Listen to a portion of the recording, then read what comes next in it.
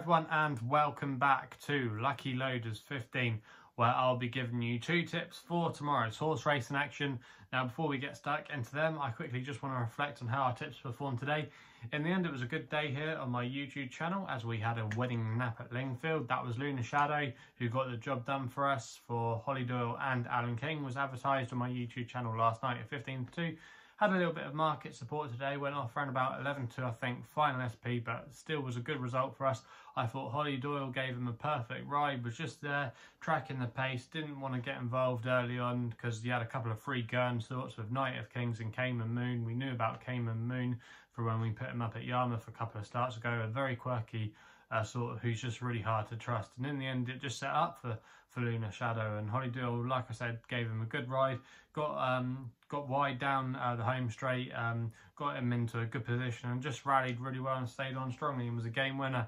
And it looks like he is definitely a horse to follow on the all-weather. If he went back on the turf again, I would worry about him because, like I say, his best form had been shown on the all-weather. So yeah, that was a good result for us there. The disappointment of the day was my next best at Nottingham. Our new buddy just faded away to finish outside the extra places in the end.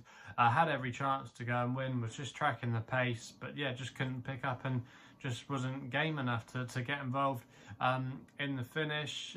Was receiving plenty of weight from some of the rivals today, including the winner, which was nearly 1.5 stones in weight she was in receipt of. So it was a disappointing run by her, but you can't win them all. But yeah, not a bad result today with our selections. Obviously a good winning nap there, and fingers crossed we can have some more winners for you tomorrow. So we're going to be going to Salisbury for my first pick tomorrow, which runs in the feature race there.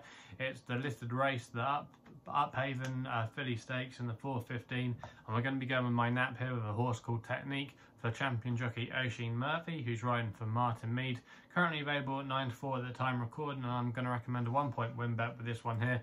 Now, arguably this filly brings the best form into the race after a 4th place effort at Glorious Goodwood in the Nassau Stakes, where she wasn't discredited at all there behind the likes of Lady Beaufort, who's been a stalwart this season at the highest level. She's been a fantastic filly and she definitely deserved a Group 1 that day, but still nonetheless it was a good effort by Technique, who's run some good efforts in defeat this year. She finished behind Ziada on a penultimate start at Lingfield, where she was just touched off there, but there's no Ziada here to worry about. And I think dropping back into a listed race, she has a really good claim. She's the best of the 3-year-olds on ratings.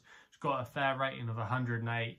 And yeah, I think she's got a good chance in this race tomorrow, receiving weight as well from her elders. Just a lot of things in her favour tomorrow. I definitely think this is the right trip. If you actually look at her breeding, she might be able to get 1.5 miles in time. But at the moment, I do think that this 1.25 mile trip is definitely her bag. Lady Hayes would be the one I'd be most feared of, but the ground is meant to be drying out all the time at Salisbury. It's a chalk surface there, and chalk normally drains quite well, so I would be worried there because I do think she's better with a little bit of ease in the ground. So I do think Technique tomorrow has it all set up for her. And I think at 9 to 4 there, I don't think that's a bad price at all. And I think there could be some market support for her tomorrow. She could go off 13 to 8, 6 to 4, that kind of price bracket, because I do think she'll be attracting a lot of market support there. So that's why Technique is going to be my nap of the day in the feature race at Salisbury. We then don't have to wait too long for my next best, which runs in the opening race at Ffos Las. It's in the 5:15,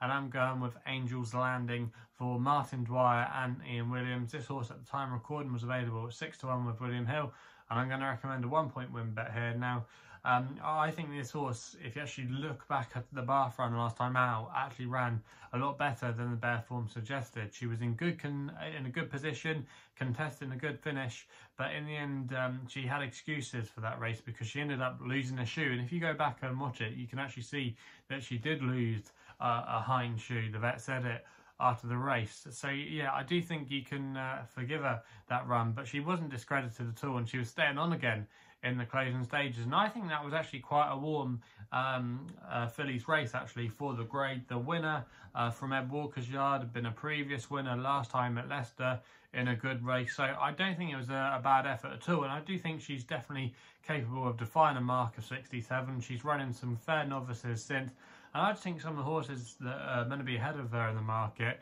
they've got more question marks to answer. I think Angel's Landing does have a race in of this nature, and it's interesting as well that cheap pieces are being retained. I think they definitely worked for her last time out, and I think she's overpriced in this race, and I think she'll go very close, and I think she'll stay the trip no problem at all and see it out well, and arguably she could get up to 1.5 miles in time. I do think she is filly Gurn places, considering she only made her first race course appearance a couple of months ago. I think she's heading in the right direction. I think 67's a workable mark. Conditions should be fine, and I do think, yeah, there's a lot in her favour tomorrow. So for me, she's going to be my next bet of the day. That's Angel's Landing in the 5:15 at Ffos Las. So they're the 2 tips for tomorrow's racing. Let me know in the comments below what you'll be backing tomorrow. If you're still enjoying these videos, remember to hit that thumbs up button, subscribe here to my YouTube channel at LuckyLoaders15.